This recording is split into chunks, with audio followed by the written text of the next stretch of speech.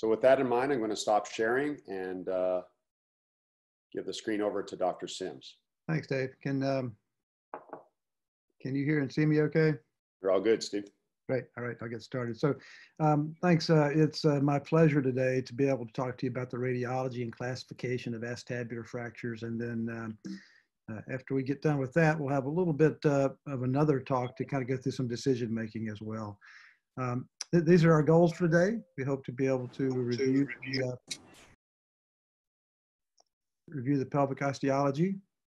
We'll go through the radiographic landmarks on the acetabulum and how the pelvis and how they relate to the acetabulum.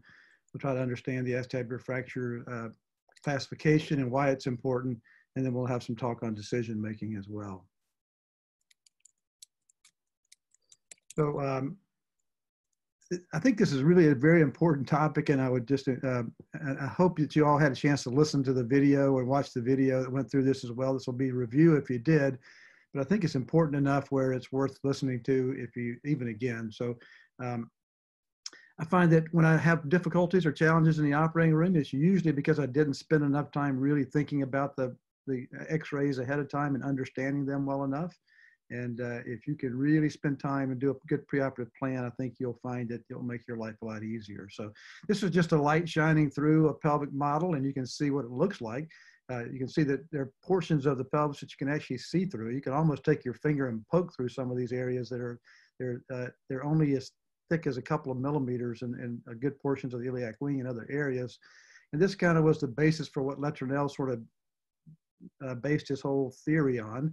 And if you look at it, we can see this that this pelvis, one of the main functions of the pelvis is basically to have a place to house the acetabulum so that we can have our legs attached to it and stand up and bear weight.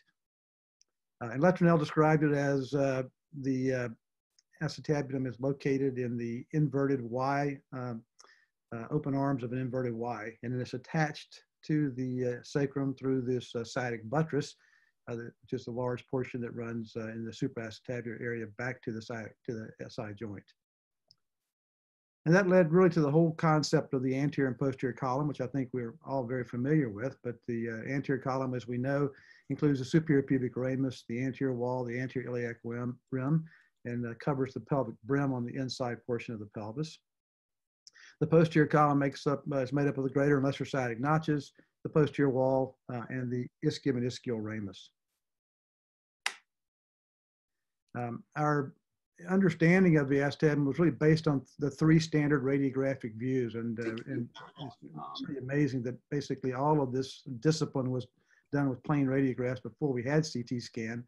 So there really is a lot of information on the plain radiographs, and I'd encourage you to spend some time with those. The CT scans are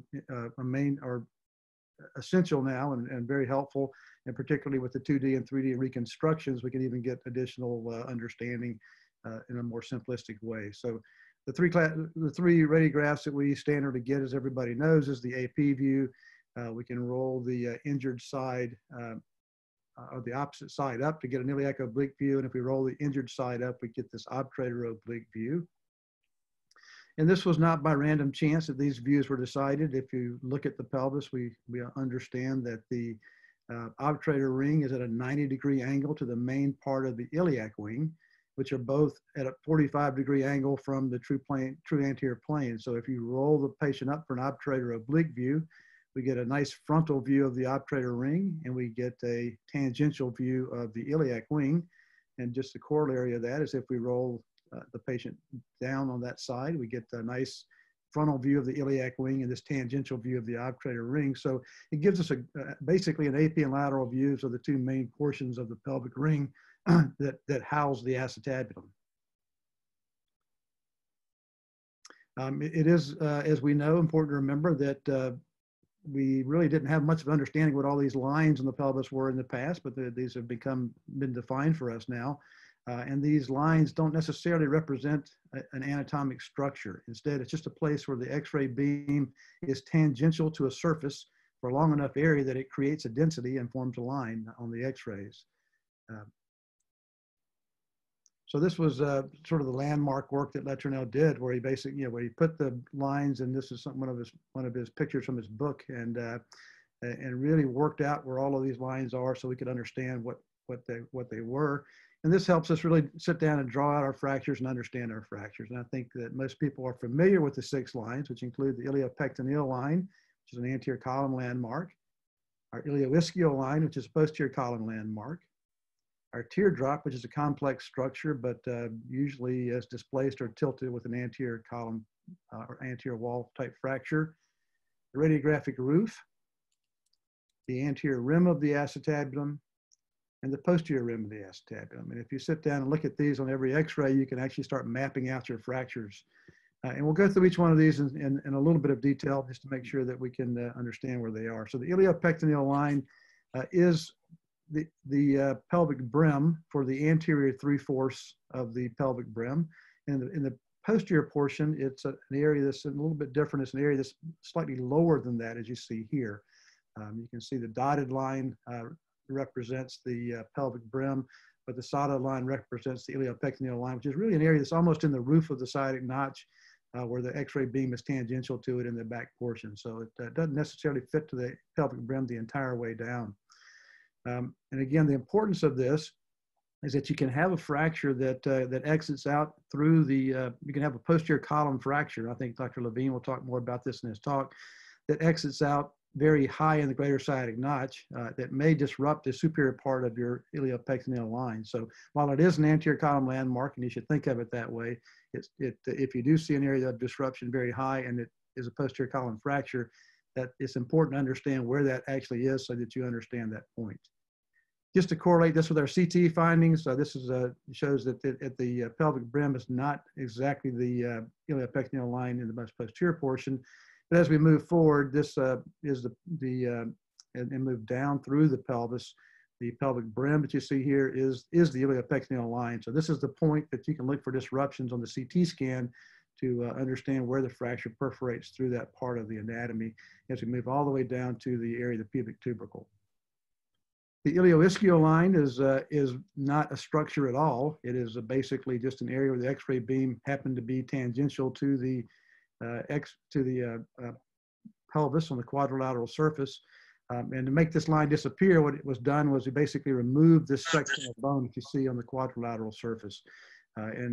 If you remove that, the line goes away. So that shows this is the area. It's important to understand this as well, because you certainly can have, and it's not uncommon, as we'll see in a minute, but an area that along this quadrilateral surface where with an anterior column or anterior wall fracture, is common to have one of these flip out in combination to the quadrilateral surface that would then disrupt the ilioischial line, even though it's an anterior fracture. So it is important to look at the iliac oblique view and actually see the posterior border of the bone to decide if something actually perforates or exits through the posterior border of the bone, as you see there. The posterior border of the anterior and posterior walls are the rims of the acetabulum. The posterior rim is a straight line that comes up, as you see here, that's lateral to the anterior rim.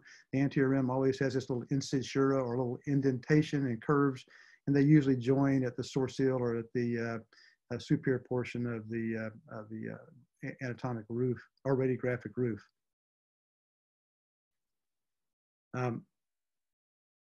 If you're having a difficult time finding the anterior wall, which sometimes can be hard to see, this was one without the femoral head in place, which is a little easier to see, but with the femoral head present, it can be difficult. You can follow this little area, the acetabular obturator line, which is basically the roof of the obturator foramen, and then it curves gently along and follows the anterior wall. So it gives you a nice way to kind of identify it by finding it more distally and following it up in a cranial direction. The radiologic roof is just a line that's only about 2 or 3 millimeters wide. And again, it's the point where the x-ray beam is tangential to the superior dome of the acetabulum in a very small area. So it does not correspond to the dome itself. So you can't use that as an indication of the dome. And we'll talk about what you can use later to help you with that a little later on.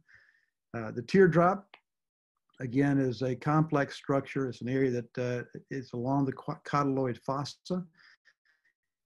And then this area that's along the superior portion of the pubic ramus, so the roof of that, it comes up onto the quadrilateral surface is the inner aspect of that. These areas are separated and they're not a continuous line. Usually the one that's on the inside is more anterior, the one posterior. This typically will be disrupted or tilted with an anterior wall or anterior column fracture, and not usually involved with the other fracture patterns that you see, except for those that involve the anterior column or anterior wall. The iliac oblique view is the other view that we typically get. And again, it's important to look at the posterior border of the bone. It shows us the anterior rim of the acetabulum and gives us a nice profile of the iliac wing. The iliac oblique view, again, very important, that would give us a chance to see where fractures exit out through the posterior border of the bone, so we can actually map these out and understand where they'll be on a pelvic model. It gives us a nice view of the iliac wing, where we can see fracture lines that traverse it. It can be very difficult to see in detail on other views. I would encourage you just to sit down with the pelvic model and pictures or diagrams like the one you see here from Luttrell's book, and start mapping out and thinking about where all these points are.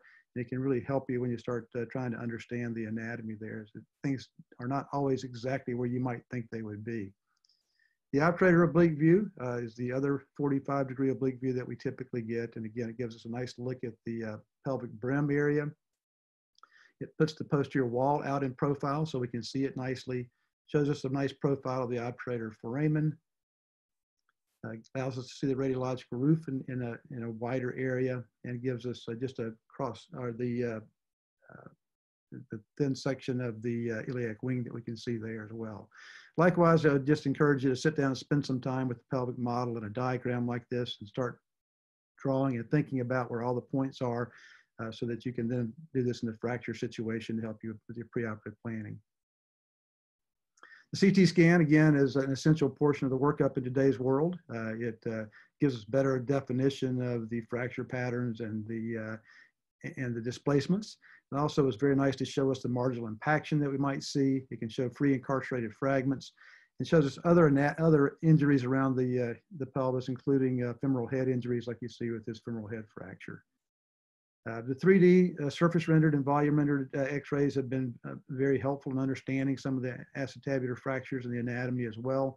And if you really want to get the most out of these, you probably should spend some time in the radiology department with your x-ray techs, and they can basically delete the femoral heads or delete a hemipelvis or the sacrum, and you can rotate it however you want to, and really get a good look at what you actually have there to understand it. We'll move on a little bit to the classification system, and it is based on the plane radiographs. And I would encourage you to start with plane radiographs when you're looking at your injuries. Look at your CT scans and then your 3D CT scans, and then kind of go back to your plane x-rays and spend some time going back and forth and really mapping out and understanding the fracture. So Luttrell described, as I think most people know and have heard already, there are 5 elementary patterns: the posterior wall, the posterior column, the anterior wall, the anterior column, and the transverse fracture. Then there are 5 associated patterns, which are just combinations of 2 of the elementary patterns, which include the posterior column plus posterior wall, the transverse plus posterior wall, the T-shaped, the anterior plus posterior hemitransverse, and the both column fracture. We'll go just briefly through these because people will cover these, I think, in detail when they get to their specific fracture types. But just to remind you, posterior wall is a very common fracture. It's about 1/4 of the fractures that you'll see in your practice. It's the only one where the ilioischial and iliopectineal lines are intact. About 1/3 of the time, it'll have a posterior hip dislocation, and you may see femoral head fractures with that as well. So again, just a picture of this, you can see the iliopectineal line intact, the ilioischial line intact. And if all they get is a plain x-ray, it's not uncommon. I get about 2 or 3 times a year a patient show up in my office with a significant posterior wall fracture like this patient you see here, who was missed on the initial AP x-ray. But when you get an obturator oblique view where you can see it very nicely, it's very obvious they have a very big posterior wall fracture. The posterior column is similar to the posterior wall, except it detaches the entire posterior column. It exits through the obturator ring and up through the sciatic notch. It usually is associated with a posterior hip dislocation, which will follow the posterior column segment. And again, the difference between this and a posterior wall is that it involves the obturator ring, whereas the posterior wall won't. Many people will look at an extended posterior wall that comes from that takes the entire retroacetabular surface, it comes onto the quadrilateral surface, and can even come up into the sciatic notch, and call that a posterior column, which is not. It's only a posterior column if it exits into the obturator ring like you see here. on this particular diagram. And you could also understand that if this fracture went very high up into the notch, it might, the most superior portion of that could actually disrupt a small part of the superior portion of the iliopectineal line, even though it's a posterior column fracture. This is a classic posterior column picture with the hip dislocated following the posterior column. And again, you can see the iliopectineal line is intact and the ilioischial line clearly disrupted with the femoral head dislocated with the posterior column. Anterior wall fractures are more common in older patients. We see basically what it is a segmental fracture of the middle portion of the anterior column. So it's a fracture that exits usually below the anterior inferior spine, takes off the anterior wall and the anterior column with a portion of the articular surface, and then we'll usually have this transverse fracture across the bottom portion of the pubic ramus to separate it away. Again, it's almost always associated with the femoral head dislocation, except for in very low fracture patterns. And the femoral head, and it results in this trapezoidal piece of bone that you see here. So again, this just shows that trapezoidal piece of bone that you see in the break that you can see with a segmental break in the iliopectineal line. So if you see two breaks in the mid portion of the iliopectineal line, it's usually going to be an anterior wall. It could be an anterior wall plus posterior hemitransverse would be your differentiating points there. The anterior column is a separation of the anterior border of the iliac bone, and it is designated by where the fracture actually exits into the in the proximal portion, and these can be decided as called very low, which are the ones that exit usually in the area of the iliopectineal eminence or distal to it. The low, which go through the psoas gutter below the anterior inferior spine. The intermediate, which are between the anterior inferior spine and the anterior superior spine, and the high fractures, which exit out up high through the iliac crest. And again, with these, what you'll see, as you see here on this view, is this intact ilioischial line, and then we'll see the break that with the disrupted iliopectineal line, the break up to the iliac wing. Again, it's not all that uncommon to see some blurring of the ilioischial line in the mid portion if there is comminution on the quadrilateral surface, but basically the line will be intact. And if you look, you'll see that there's this anterior dislocation where the head moves anterior and medial. You can see here that the head is actually medial to the ilioischial line as opposed to the opposite side. Transverse fractures, again, these were included in the elementary fracture patterns, even though they're the only one of the elementary fractures that involve both columns of the acetabulum. And Letournel did this in his terms. He said it was because of the purity of the fracture, because there's a single fracture line that actually divides the pelvis into two segments, the iliac segment and the ischiopubic component, so that you have a single fracture line that divides these in two places. We'll hear more about these, but these are basically subdivided into the location and orientation of the fracture, to whether they're infratectal, juxtatectal, or transtectal.